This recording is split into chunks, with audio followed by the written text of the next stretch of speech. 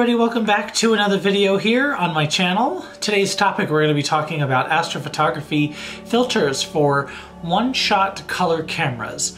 Now, one-shot color cameras designates exactly what it means. So when you take a single photo, you're going to have red, green, blue all together in one pixel count all the way across your image size. So whatever what they call the Bayer pattern is referring to, if you have one red, two green, one blue, that's your Bayer pattern of your 4 pixels. So for every photo, you're going to have 25% red, 25% blue, 50% green. So usually whenever you take one-shot color photos, they usually turn out, once you're done stacking them and throw them into one of your processing softwares for the first time, they're going to be primarily pretty green, and that's due to why? Because you technically have 50% pixels in your one-shot color camera are typically green. Now, different manufacturers, different chips, of course, come in different patterns. So some you might have 2 blues, you might have 2 reds, you might have just a standard RGB, one of each. So it just depends on your specific camera. But one of the things, particularly for light pollution astrophotography, using these one-shot color deep space cameras, is the use of filters. Filters are an amazing tool, and they help us filter out the light pollution that is surrounding everybody nearly in today's world. So how that happens is that we put a filter somewhere in the optical path between the telescope and the camera, and it will filter out those unwanted wavelengths of light. Now, there's 2 different types. You're going to have broadband and you're going to have narrowband. Now, broadband is kind of what it sounds like. It's a broader spectrum of the light spectrum wavelengths, and what happens here is that a light pollution filter, very similar to the Astronomy CLS that I have here, I will show you the chart pattern for what it filters out. But this primarily will try to reduce sodium vapor. Some of the newer ones do LED filtering, so that really helps in modern day world where a lot of the street lights are starting to convert to LEDs instead of the old style halogen sodium vapor lamps. They come in 1.5 and 2-inch varieties. They come in little cases like this. They look just like this. And if you put this over the camera or something, you can see kind of right there, it turns kind of a tealy blue color. And this isolates the background, gives you better contrast, and it also helps you reduce the light pollution. Now, these type of filters are not going to be miracle workers. None of these filters really are. But these help you a lot on things like star clusters. You can try to use these on some of the brighter galaxies like the Whirlpool, to try to get, that light pollution neutralization, and to try to get a little bit more clarity out of the background. It is kind of hard though, I'm not gonna lie, it is kind of difficult even with one of these guys to get really good data out of it if you have really severe light pollution. Light pollution is really the killer, unfortunately. So broadband is for primarily things that don't have a lot of gaseous content to them. Something like the Horsehead Nebula, which is almost primarily hydrogen alpha, a little bit of oxygen, a little bit of hydrogen beta. Those are the type of nebula that one of these is not going to do you much good. The only thing this will do you is you can take one of these, put it on that same field of the Horsehead, you'll probably get a glimpse of it, but you're more getting after the color of the stars surrounding it. Because sometimes with a narrowband filter, your stars can get a little wonky in their color because you're filtering out all those different wavelengths of light that the only color that's coming through is primarily reds, pinks, oranges from those spectrums of light that we're going to be talking about here in just a second. So broadband can help correct your star colors, but primarily these are used for targets that are just open clusters, some brighter things like galaxies that don't really contain a lot of the gaseous content to them.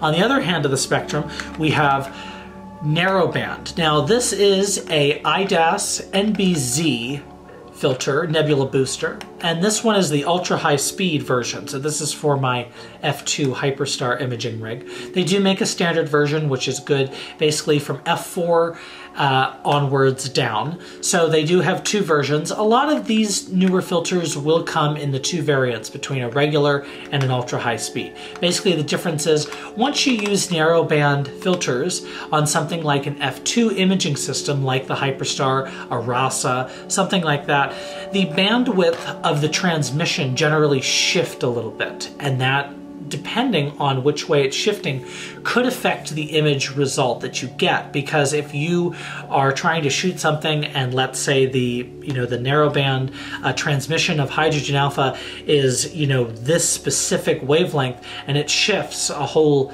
% or so, it's going to be a big difference because you may not get as much data or pull as much nebulosity out of that target as you thought you could. So it's good to invest in one of the ultra high speed versions if your telescope is one of those telescopes that require this.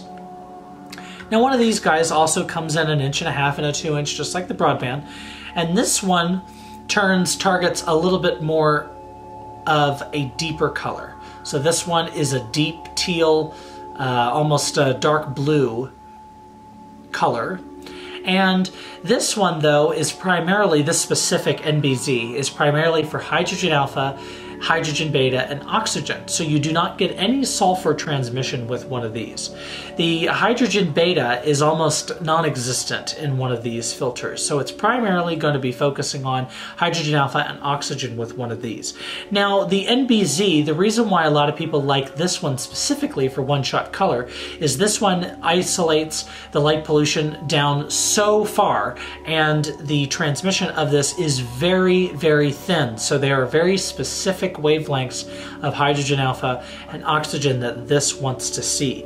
If anything is broader than that, unfortunately this is going to pretty much block it out. However, that means that using one of these guys, you can image on a full moon. You can usually image in really heavy light pollution, and you can pull out the horse head or something like that with just a single exposure with 30 seconds, and you'll see the outline of the horse head with one of these, because this is what they're designed to do. They're designed to pull out that faint nebulosity in a light polluted background, but also block all that light pollution so it comes through. The third type that I have in my case, and what I call this kind of a little bit of a hybrid narrowband filter, because this one, even though it's still narrowband, it's still primarily oxygen, hydrogen alpha, hydrogen beta. Some of them touch sulfur a little bit. If you get like the triad filter from OPT, they have one that covers all 4 of the major gas spectrums, and those though are crazy expensive. They're like $1,000 a piece for one of these 2-inch formats. They're very, very, very expensive, and honestly not a ton of objects that you're going to be imaging, or at least learning how to image on, are going to have the sulfur. So basically one of these filters here, this is the L-Enhance filter from Optolong. This one has a little bit wider of a hydrogen alpha, a little bit wider of an oxygen, and this one also allows hydrogen beta to come through as well. So you get 3 out of the 4 with one of these guys. They do make an L Extreme, which is a little bit closer to one of these guys. They also have a brand new one that just came out that's even closer to the IDAS one.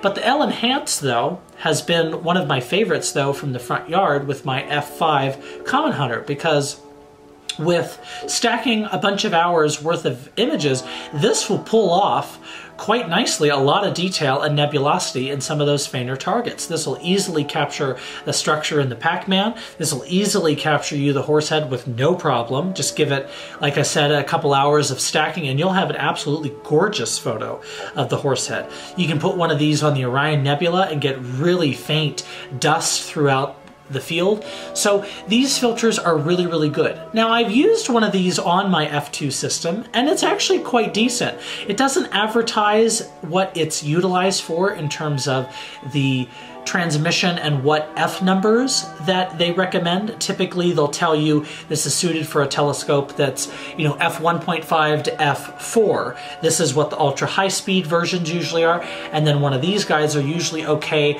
for anything slower than f4. So f4 all the way down to, you know, f10, f15, whatever you want to be imaging at, these are usually pretty good at. So this one though isn't really specified. However, this one I have had lots of good success with. The thing you have to look at is these filters are quite expensive. They're usually a couple $100s a piece. That IDAS filter is about $325, and some of them, like the triad filter, can get up to $1,000. Now, the thing is you have to take into consideration is how much are you going to be using these filters. Let's say you're only at a Bortle 2 or a Bortle 4, you may not be using these as much as somebody like myself who's at a Bortle 8. So there's a big difference there between the two.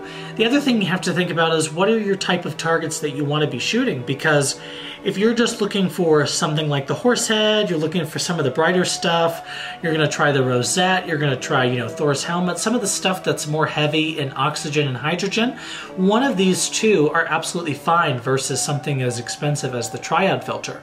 So basically you just take that one-shot color camera, thread it on the front, or somewhere in your optical train. On the Rasa, it was the front adapter. On the Hyperstar, there's a filter drawer slider. So there's all different ways. In my Comet Hunter, you just thread the filter directly onto the barrel, the 2-inch barrel that the camera goes into. So there's all types of different ways to mount these filters, but they really do amazing work. And when I first started out, it was very confusing trying to figure out which one I needed. Why do I need this? Why do I need that one, not this one? And you have to basically look and see just what types of targets you're going to be looking at. What type of targets do you want to be learning how to take pictures of? Because those are going to tell you which one of these you need. Would I recommend something as specialized as the Nebula Booster? Absolutely. If you're just using it for hydrogen and oxygen based targets, like the Pac-Man, like the Rosette, Crab Nebula, things like that, absolutely. It's going to give you the maximum light pollution suppressant and then the maximum light nebulosity transmission in those wavelengths to your camera lens. So, or to your camera chip, and that is what's most important when shooting one of these targets. Broadband, it's always nice to have a broadband, and you don't have to go all crazy and get one that's, you know, $300–400. You can get a broadband as simple as the Orion Sky Glow imaging filter that is a decent light pollution suppressant filter. That one starts at about $150 for a 2-inch format. It's not terribly expensive, but it still does the job good enough that it'll get you by and it'll do whatever you need it to do. But most of the time I find myself shooting targets with those narrowband imaging filters more than the broadband, because there's a lot more potential with the higher transmission of the nebulosity and the much higher cut of the light pollution.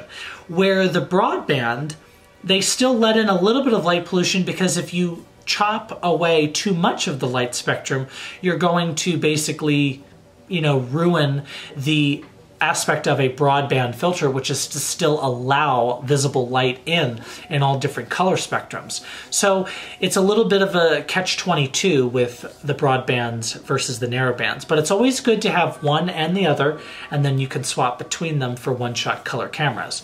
Now, when you're typically doing a one-shot color camera, you would take all of your targets and you'll throw them into Serial, PixInsight, Astro Pixel Processor, Star Tools, whichever software you want to use. And you can, in Serial, I know a way, just that's the way I've learned so far, you can slice and dice the channels to make a RGB view and create different versions of SHO, you know, other, you know, palettes that are typically found in monochrome cameras. Now, the big thing is, do you want to go mono or do you want to stay with one-shot color? And that's honestly up to you. Basically, the difference though is one-shot color, one of these filters is going to capture all of your light at one time for you. You just may have to do a lot longer of exposures in terms of the length of time. So you may have to do, you know, 8 hours instead of 4 hours. Whereas monochrome, if you know what your target is, you can just put in the filter that just targets that exact wavelength of light. And you can capture a lot more, because with a monochrome camera, your Bayer matrix that we talked about at the beginning of the video is just all whatever you choose it to be. So if, let's say, this was a red filter and I put this in front of my camera, all of my pixels are going to be red, 100% red, and then this one's 100% green, and then 100% blue, and and then you can get the specialized filters where you can get one that's oxygen, one that's hydrogen, the next one that's sulfur, etc. And then your pictures will be 100% oxygen, 100% sulfur, 100% hydrogen, and you'll stack those individually. A one-shot color, you stack them basically the same way, except all of them are going to merge together at one time and create the final result. And you can slice and dice those, though. You can separate them in something like Photoshop or Affinity, or Serial can output them in different channels. You can even output them in Serial into different channels and then edit them based per channel and then stack the photo together using like an HDR method. There's just 100 different ways you can process one-shot color and monochrome images, but you just have to see which way fits you. But I've chosen the one-shot color route in terms of it's a lot easier to learn, it's a lot easier just to set up and tear down each night. But I know a lot of people that do mono and they absolutely love it and they get absolutely astonishing images. And while I'm still learning how to get images like that, there are people though with one-shot color cameras that get photos that rival those ones of the monochrome cameras. So cameras nowadays are just so much different than they were 10 years ago. The one-shot color cameras have come a really long way and they're really impressive versus what they used to be. So they're approaching on to monochrome imaging, especially with these type of filters that just leap one-shot color cameras very close in range with mono, because this allows those very faint light paths to come through to your camera sensor lens. As always, thank you for joining. I hope that you enjoyed this video and the more content to come. Stay tuned. Clear skies to you all.